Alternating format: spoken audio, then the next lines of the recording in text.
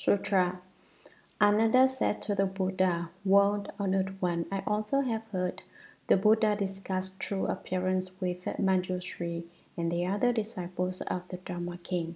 The world honored one also said, the mind is not inside and it is not outside." Commentary. Ananda again uses the Buddha's words as a basis for his argument to prove that his own opinion is valid. Ananda said to the Buddha, "World honored one, I also have heard the Buddha discuss true appearance with Manjushri and the other disciples of the Dharma king. This is how you explained it, Buddha. It's not something I made up, you said it that way." As soon as he opens his mouth, he tries to justify himself by turning the Buddha's words to his own use. Ananda has a lot of nerve. Manjushri is a wonderfully auspicious Bodhisattva, also called Wonderful Virtual Bodhisattva. The other disciples of the Dharma king include Kuan Yin Bodhisattva, the Bodhisattva who regards the sounds of the world, Mahasammaprata Bodhisattva, the Bodhisattva of great strength, and other great Bodhisattvas. The Buddha is the Dharma king, and Bodhisattva are his disciples. What is meant by true appearance? True appearance has no appearance. There isn't anything at all that is true appearance, and yet there is nothing which has no appearance. You say there isn't anything at all, but at the same time there is everything. Everything is produced from within true appearance. There is nothing which does not come forth from within it. We speak of true emptiness, of wonderful existence, and of true suchness. These also refer to true appearance. Within true appearance is wonderful existence. In wonderful existence is true emptiness. So it is said that true emptiness does not obstruct wonderful existence, and wonderful existence does not obstruct true emptiness. At the ultimate point of emptiness, there is existence. At the ultimate point of existence, there is nothing at all. The world honored one also said, the mind is not inside and is not outside. Buddha, this is just what you've said. If I repeat it, how can you say it is wrong? Is what Ananda is implying. Sutra, as I now consider it, if it were within, it would see things it does not see. If it were outside, there would be no common perception. Since it cannot see inside, it cannot be inside. And since the body and mind have a common perception, it does not make sense to say it is outside. Therefore, since there is a common perception, and since there is no seeing within, it must be in the middle. Commentary. As I now consider it, I am thinking it over again. If it were within, it would see things it does not see. Saying the mind is within the body would imply that we could see within the body. If it were outside, there would be no common perception. The Buddha has just demonstrated that if the mind were outside the body, the mind and body could not have the kind of common perception that they do have. Since it cannot see inside, it cannot be inside. Since the mind does not know what is inside the body, it won't work to say that it is located inside. And since the body and mind have common perception, it does not make sense to say it is outside. Our bodies and minds share knowledge of one another, as the Buddha just explained when he pointed out that Ananda experiences a common perception when his eyes see the Buddha's hand and his mind distinguishes it.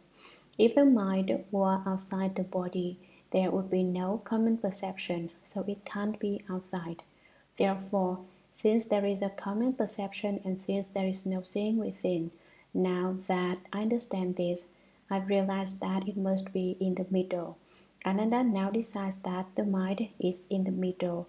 Precisely where this middle is, he doesn't say. Is it in the middle of the body or in the middle outside the body? That is how the Buddha proceeds to question him. Sutra, the Buddha said, "You say it is in the middle. That middle must not be haphazard or without a fixed location. Where is this middle that you propose? Is it in an external place or is it in the body?" Commentary, the Buddha said, "You say it is in the middle. That middle must not be haphazard or without a fixed location. This middle of yours has to be somewhere. There has to be some sense and certainty about it. Therefore, where is this middle that you propose? Consider that question." The Buddha presses the point. Is it in an external place or is it in the body? Is your middle someplace outside or it is in your body? Sutra, if it were in the body, it could not be on the surface of the body, since that is not the middle. But to be in the middle is no different than being inside. If it were in an external place, would there be some evidence of it or not? If there were no evidence of it, that would be the same as if it did not exist. If there were evidence of it, then it would have no fixed location. Commentary, if it were in the body, it could not be on the surface of the body, since that is not the middle. But to be in the middle is no different than being inside. Supposing this middle, you say the mind, is located in the body. Is it on the surface of the body? But then it isn't in the middle. Isn't it in the middle of the body? But that is to say the mind is inside the body, and we've already rejected that as impossible. If it were in an external place, would there be some evidence of it or not? If you say that the middle is somewhere else, can you point out where it is? Is there something about it that allows us to discern it? If there were no evidence of it, that would be the same as if it did not exist. If there is nothing to indicate its presence, if you can't point to it as being in a certain place, then it does not exist. You still haven't shown me a middle. If there were evidence of it, then it would have no fixed location. Why does the Buddha say this? Sutra, why? Suppose that someone were to indicate the middle by a marker.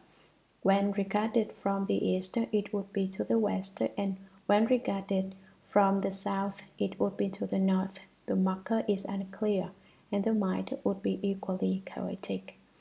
Commentary, why? Suppose that someone were to indicate the middle by a marker. Someone pounds a sign in the ground reading, "This place is the middle." When regarded from the east, it would be to the west, and when regarded from the south, it would be to the north. Your sign may say middle, but if you stand to the east of it, the sign is west of you. How is this the middle? Then you might stand to the south of it. Now it is to the north of you. This is also not the middle. Basically, as I said earlier, the 10 directions do not exist. You might say that something is south of you, but if you go south of it, it becomes north. You could then say it is north, but if you go north of that north, it becomes south again. So which is it? There is nothing fixed about it. The principle is the same here. The